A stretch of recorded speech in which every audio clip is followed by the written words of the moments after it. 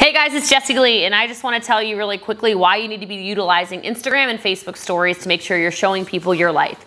So I know you may have heard this from me before, but people do business with people they know, people they like, people they trust. And if you're not showing people who you are, they're gonna have a really hard time wanting to do business with you because you just start to look like some other stranger on the internet. So things that make people buy from me, which might sound very strange, people love my dogs, people love seeing my house, parts of my house. I don't know exactly where I live, right? Of course, I'm not telling you to collect stalkers. People love watching me take my ketones religiously every single day because they know I'm consistent. People love watching me go about my day in my car, being funny, showing personality, doing things that just are part of me, because that's how you're gonna attract your tribe as well. It's a really easy way to get people to start watching you because it's such a low-hanging fruit. It's just something people consume all day anyway. And then you're gonna be able to start incorporating things into your Instagram and Facebook stories where you can start asking for sales, or you can start incorporating the reboot photos, or you can start putting in before and better photos, or you can start showing people what this product, this company, this team has done for you. So make sure you're utilizing your Instagram and Facebook stories. Quite frankly,